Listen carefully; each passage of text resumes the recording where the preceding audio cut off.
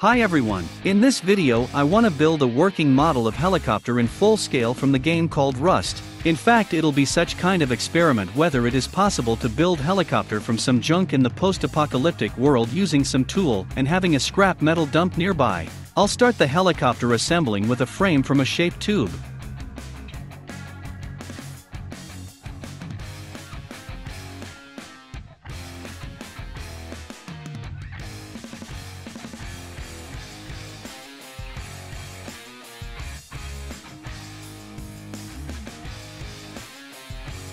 After the frame base is ready, I'll weld the edge of the girder to it to which the propeller will be attached.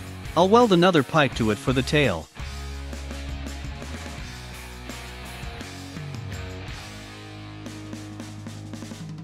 The main skeleton of the helicopter is ready. Now we need to try on the engine. Supposedly I managed to find only such engine with a centrifugal reduction gear 1 to 2 in the landfill. But here arises the problem: how can we transfer the rotation of the lay shaft to the upright shaft of the helicopter propeller? We need a reduction gear that will transfer the rotation at 90 degrees. I'll also make it from scrap metal and all things I've managed to find in the dump. I need 2 corners, or identical bearings, planetary cluster gears from the car differential, a pair of shafts, and a case for bearings from the tube. We need to slightly reduce the pipe in diameter for tight pressing of the bearing.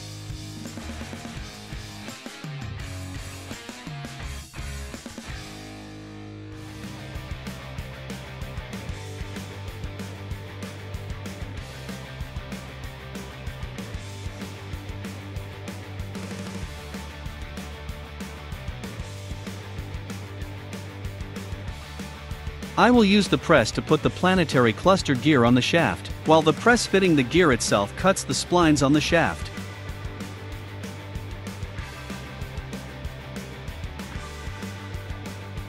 A retaining ring will be used for the fixation.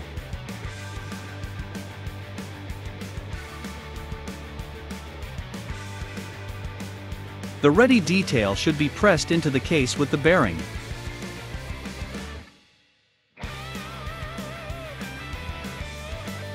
On the other hand, we need another bearing to strengthen the construction and get rid of the radial play.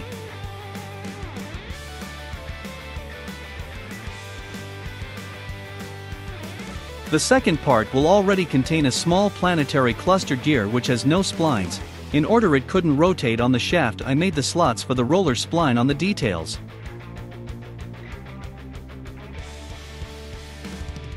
We need a case for these 2 details, which I'll make from the angle.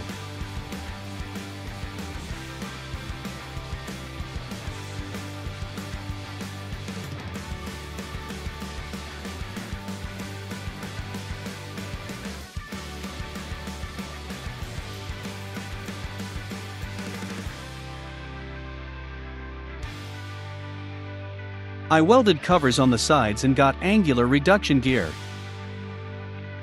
This is how the rotation will be transferred to the propeller with a reduction 1 to 2.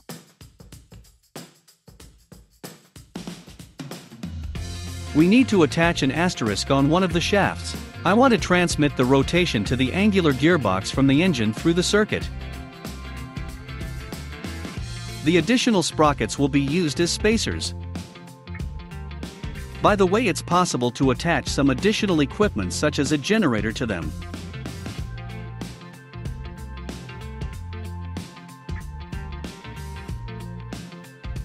The reduction gear case will become a connecting link of 2 parts of the girder. I'll weld its case to the earlier welded pipe.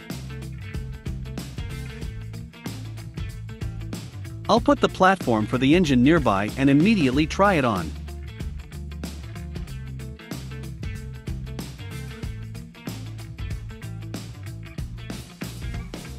I fixed the sprocket and put on the circuit. It turns out that there's also a reduction 1 to 4. In total there are 3 reduction gears in the construction, and the total number is about 1 to 16. This is about 300 revolutions of the propeller on condition that the engine produces 4,000 revolutions per minute. Before testing, I strengthened the girder as it dangled after a slight pressing on the circuit. Now we can start the engine and make a test.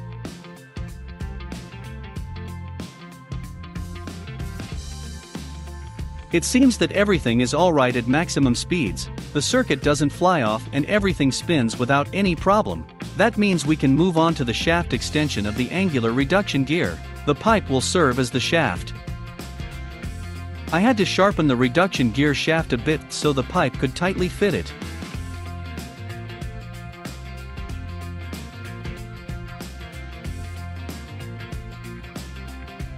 I was gradually welding and straightening using a tripod.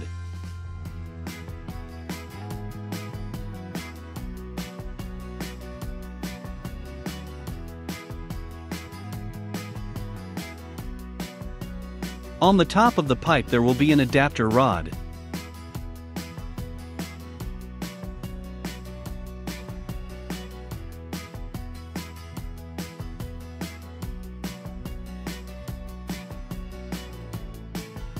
Further, I put a casing from the pipe upon the elongated shaft. I placed the housed bearing on top.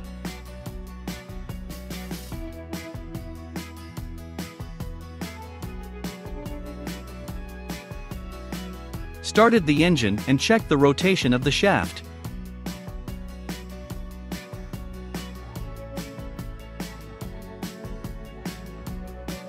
A swivel member from the midget car will serve as a bushing for the lifting air screw. It'll be perfect for air screw inclination. Sawed all the excess off the detail.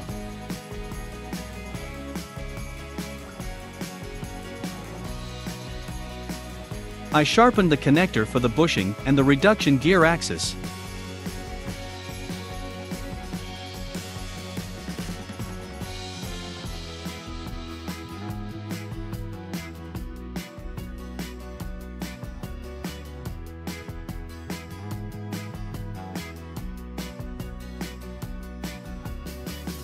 The former swivel member should be attached to the girder. For this purpose I screwed a pair of brackets to it.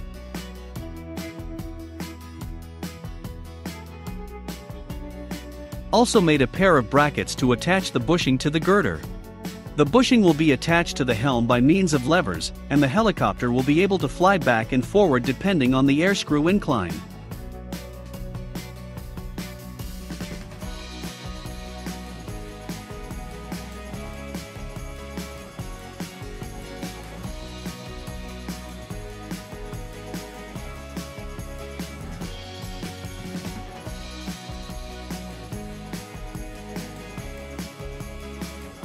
The air screw itself will be made of a metal sheet as well as in the game. Of course, this is fundamentally incorrect production of the air screw, but as an experiment it should be tried.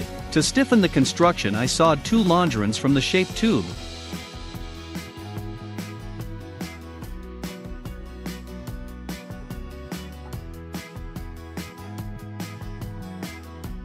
The paddles themselves will be attached to the brake disc through the tube.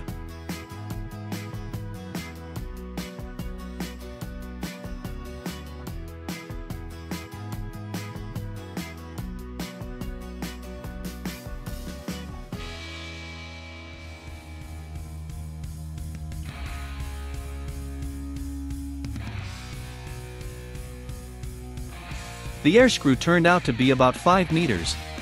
I fixed it on the bushing with the bolts. Since it won't be possible to control the paddle's inclination, I set them on takeoff as much as possible. Supposedly as the character from the Rust, I didn't know that it was possible, and made it according to the drawing that I found in the dump. I even wonder whether it is possible to keep the height with such air screw design. I'll test the entire construction remotely as I'm not sure about its reliability at all. I screwed the servo motor on the engine body for the gas control and connected it with the shutter on the carburetor.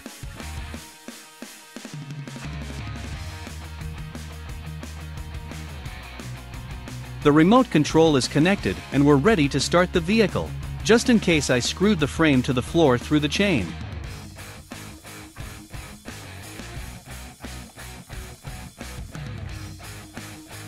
We failed to drive up the air screw as the connecting bushing began to over-twist. I tried to tighten it but no success, so I had to weld it to the axis.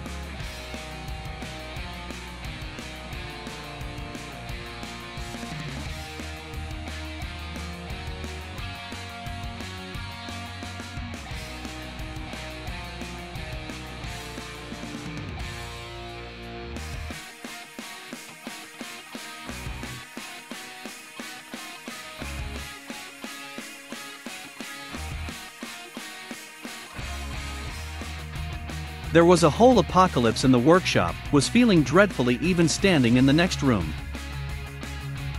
Closer to the maximum RPM, the chain began to go off. The planes of the sprockets shifted after the frame was welded.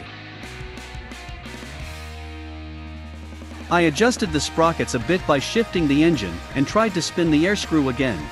We couldn't manage to get the frame off the floor as there weren't enough revolutions of the screw. At maximum engine RPM, the paddles have about 200 RPM, and according to calculations we need 2 times more. Tried to change the gear relation and put a bigger sprocket.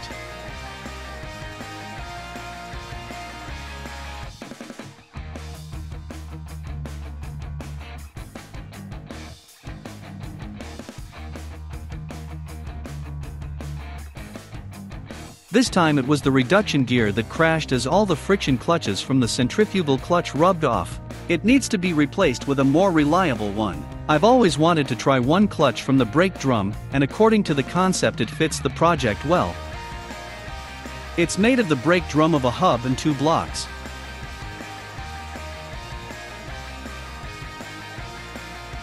They say such clutch can stand really heavy loads. We'll see how it will act in my project.